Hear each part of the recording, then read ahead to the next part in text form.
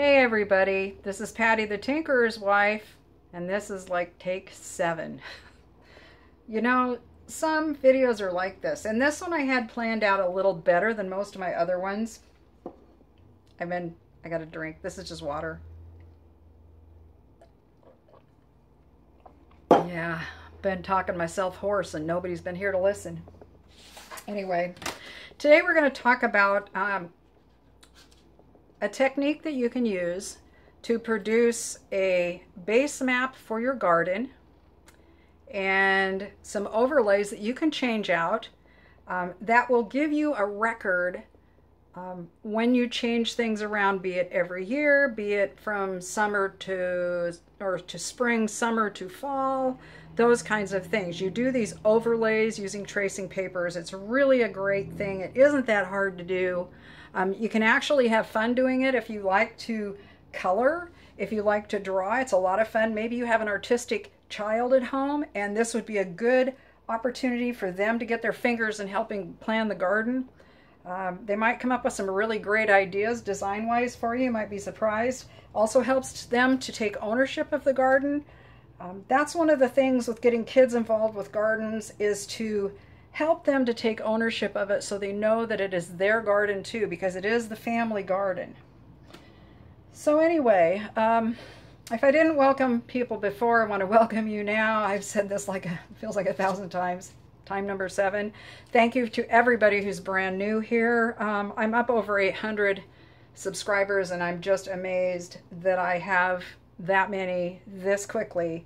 But this community, which is the homesteading community basically, has been so supportive, and you all who follow the homesteaders have very similar hearts and are like-minded in helping and supporting others, and we all appreciate it. I appreciate it.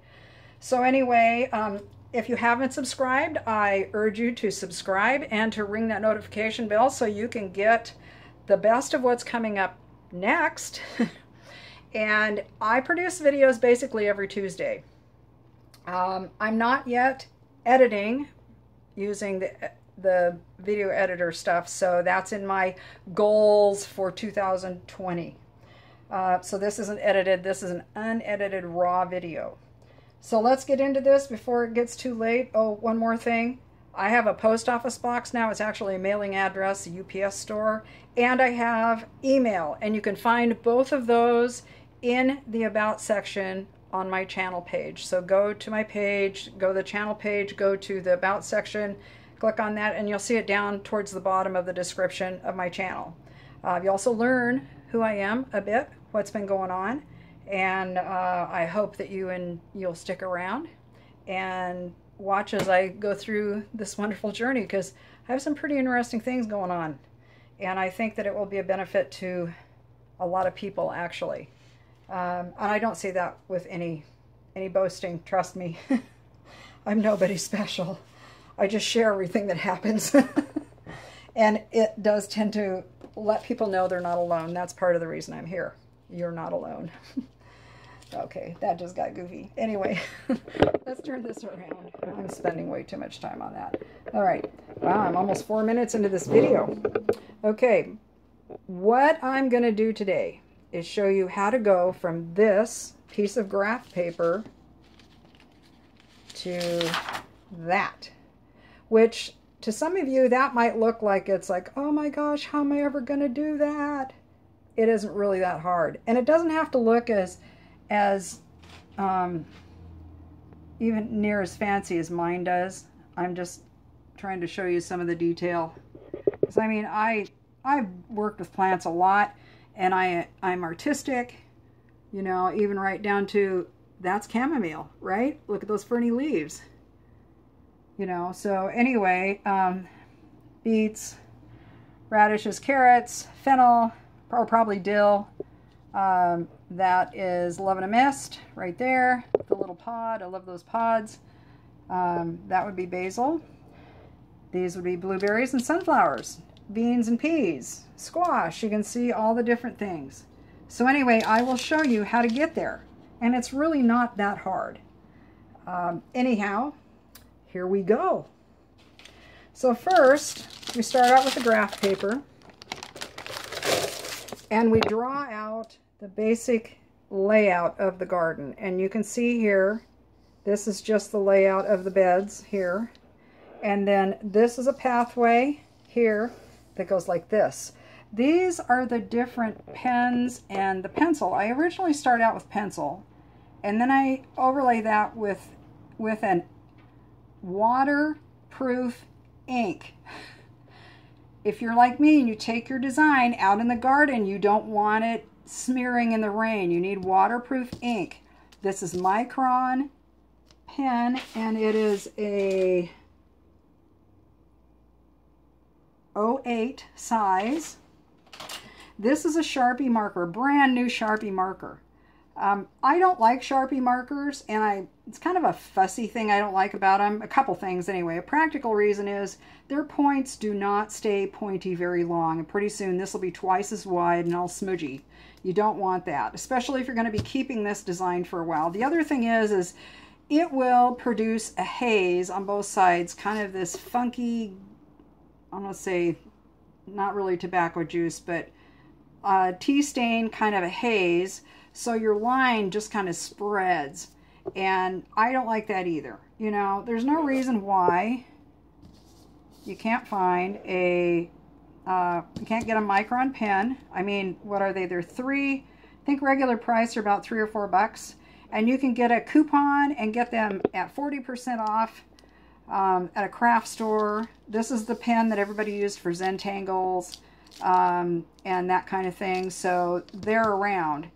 Faber-Castell makes a nice one too. Yeah, but those two would be the ones I'd use. But anyway, as far as pencils, I don't use regular pencils. I use these mechanical pencils. This is a Papermate. It's a #2 Sharpwriter, and these come in a package, and I use these all the time, and I got so used to using how easy it was to use mechanical pencils when I was going through landscape design. I'm going to show you a couple of things over here. Rulers. Now these are all made by the same brand. The cool thing about them is they have this cork on the back, which doesn't slide on the paper. It sticks on the paper better, so when you're doing your design, it's not going to go anywhere. And then the other thing is that there's a ledge that it provides, so it lifts up the metal from the paper. So if you're using a pen, these pens will, if they're laid flat, like this one would lay flat because it's got this edge, will lay flat on the paper, and the ink, especially if it was a new pen, might run underneath. It migrate underneath the metal. I've seen that happen with wood rulers. Plastic rulers are notorious for it. But that's what you want. You want something that's got a little bit of a lift. You could even just use a piece of cardboard on the back of your ruler and just cut it so it's in just a little bit from the edge like this is. You don't have to buy one of these if you don't want to. These are not expensive and they last a lifetime. I've had these and I've used them a lot. I see them at the thrift store. You'd be surprised how much I get at the thrift store. This fancy fade out paper, I got this at the thrift store. This was actually somebody's paper from their class, and I got it, I think, for $2. This stuff is not cheap. It's really wonderful though. I'm gonna make a lot of noise here for a minute. I'll explain this to you. This paper comes in a couple different grid pattern grids. This is a 10 squares per inch. This is the blue that does not reproduce on a copier. So if you drew something on here and you wanted a clean copy without the grid, you could get it. So that's really kind of fun to do. If you're doing a design of a cabinet, or maybe you wanted to do that for your garden design beds. I don't know, for these things. Whatever. Anyway, there's a thousand reasons you might want to use it. You can use it for lettering. That'd be cool. You could do lettering and then copy it off and you've got it. Got the clean copy. Go to a copier store that's got a good laser or photocopier, and that would work really great. Okay. Pencils. We've covered the pencils. This is a Marie's soft eraser. I get this at Jerry's Artorama. absolutely the best, hands down, the best eraser I have ever used. And it is not an expensive eraser. Since I am so close to 1,000 people, I am putting together giveaways. I'm going to have giveaways, girls, boys, whoever's listening. Share with your friends. Let them know. I'm going to be doing giveaways. I'm not sure if I'm going to do it for 3 people or 5 people, but I will be doing a giveaway. Hopefully I'll be doing lives by then. And I don't know that I'm going to do the ask a question of people because, you know, I don't remember a lot about everybody's videos. I follow so many people. And for some people, I don't think that's necessarily a fair way to do it. I may do the, you know, choose a number between 5 and 35 or something like that. Or maybe I'll have a friend there who we can draw a number out of, draw something out of a hat. Something like that. Anyhow, so I'm going to be doing a giveaway. Enough about that.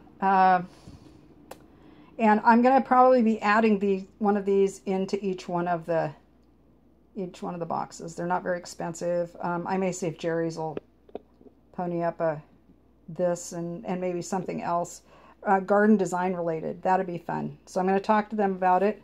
I've never reached out to them, and this is a whole new community for them to reach into, so that might be a good thing. The other thing I love, and you saw all those colors, color crayons. Yes, color crayons.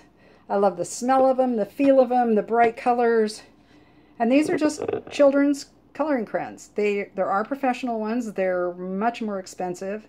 They will produce a beautiful result, but these are awesome. Another thing you can do, if you want to transfer your design onto, what do I want to say, mixed media paper, you can watercolor it. And I've seen people do watercolor renditions of their garden. I mean, this would not be hard to do in a watercolor kind of a thing, but it would be, what do I want to say? Oh, I'm so bad. I can't think of the style of art. Impressionistic. You do like an impressionist version of your garden, but you'd know what it means. Now, one of the things I want to say while I'm thinking of it here is when you go to do this, you either want to make little notes. You know, you can see it right there. There's my note of the leek, the cukes. You can either do that in pencil. That pencil will erase. Or you can make a sidebar, kind of a key that you can use, and maybe just use the shapes of them. I don't know how you want to do that, but anyway, for this kind of a design, I would probably just make the little notes here.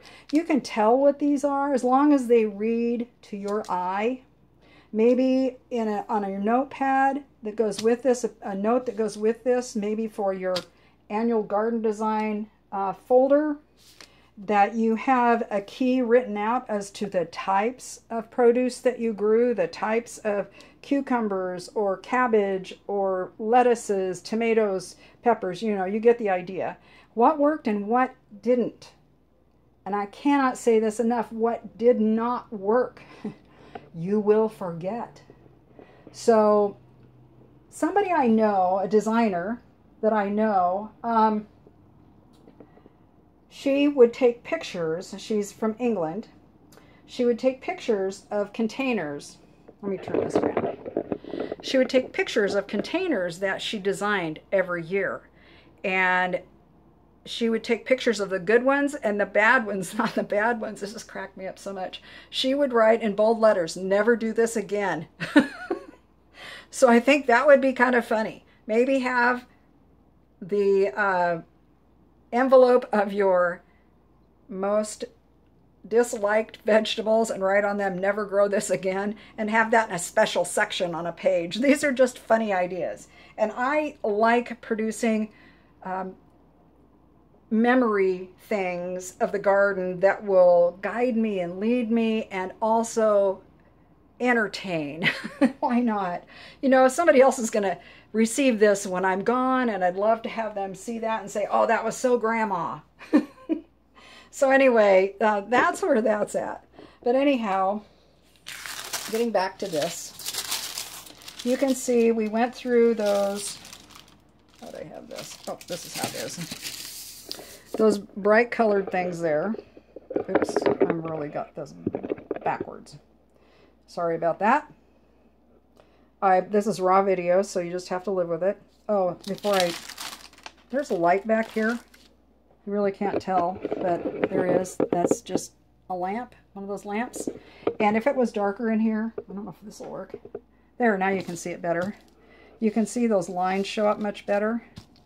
That's what you want to be able to do, is to see those lines. What am I doing here? I don't know what I'm doing. I don't have it right. Oh, here we go. Here we go. I'm backwards. I don't have these marked very well. They were just kind of together. So you can see how well Sharpie, the Micron, and the pencil lines, you can see them all through here. But this Micron really is a really nice line for this. Anyway, these are the shapes. Again, remind you, these are the shapes. Just kind of, and just so you know, this is a guideline. Most of you who've gardened for a while know that you get your big ideas and you start planting and you go, well, that's not going to work. Or maybe something dies and you have to try something different.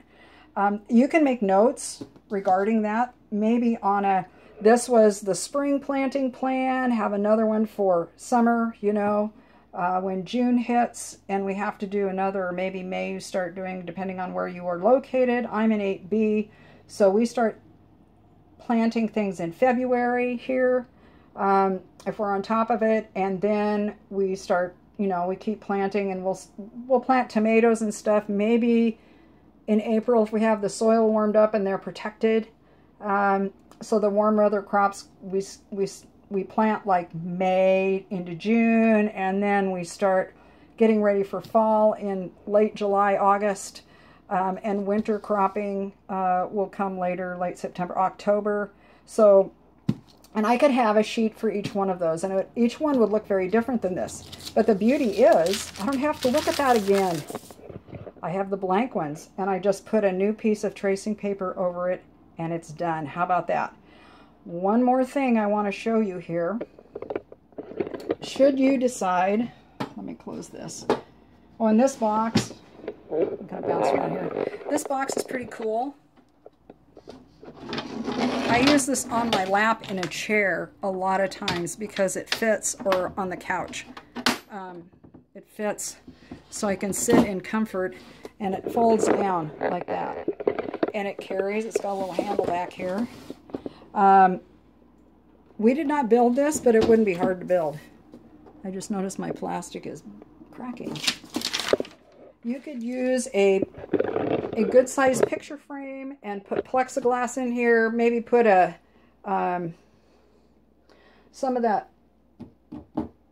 frosted contact paper on the back. Something that would be translucent. You don't want transparent. You want translucent, because that'll help to reflect the light better. It'll disperse the light better. But you could build that yourself, and I may do a video on that a little bit more, show you. And if you need pictures, I can probably put up some pictures on my Instagram. I think that's what I'll do. I'll put pictures of this up on my Instagram so you can see it. Yeah, anyway, my crayons there. I want to get this cleaned up here, because I have one more thing. Oh, actually a couple more things. Show you these tools. This is a drafting square, and just like the rulers that I use, this has a little bit of a beveled edge on it here, so that it stays up above the paper so that the ink doesn't splooge underneath it. And then this is a combo circle professional template, and on the back of it, it has these little nubbins that hold the circle, the plastic, up above the paper. Same reason, so the ink doesn't run underneath, it doesn't squish underneath. So that's a good tip for anybody. And it doesn't matter what kind of ink pen you're using, except for maybe ballpoint. Gel pens might do that. So just leave that at that. Now, I was going to show you this paper. One of the nice nice things about this paper is how easy it is to tear off. Those of you who use wax paper a lot may know this trick, or foil, but I take this. I'm hoping this will show up really good. Oh, that didn't work. I didn't get started right. That's not real straight. I've got more straight. You can do it more straight. You see. That edge there is nice and straight. That edge is not, of course, because I was on camera. So anyway, you can use the edge of a counter. Probably what I should have done was taken it and run my fingers on it like that to make a crease. And then tried doing it. You can also take a knife and run a knife through it. But you don't have to have a knife out for this. But anyhow, the kids will love the tracing paper for other things too. So if you don't do anything, get the kids a roll of tracing paper for Christmas next year. That'll be the gift that they use for a while, especially if they're artistic. One of the best ways to learn how to draw anything is to trace it. Trace pictures of it. Faces, cars, dogs. It's really a good way to do it. Flowers, those of you ladies who like to do flowers, guys too, I should say, because guys too like it. Anyway. Yeah. So I'm going to take my box of crayons and I'm going to go see if I can get creative. But thank you so much for joining me today for this kind of crazy session, me sharing my tips. I hope that you learned something. If you have questions, leave them in the comments or send me an email. And remember, I do have a mailbox now. If you would like to send me anything, you're more than welcome to. I love getting mail. Mail is like a present anymore. We used to get mail all the time from people, now we don't. It's really a gift. So send a card or a letter to a friend. You don't have to send it to me. But I hope you enjoyed yourself today here with me. I was really glad to have you here with me. So God bless y'all. This is Patty the Tinker's wife signing off.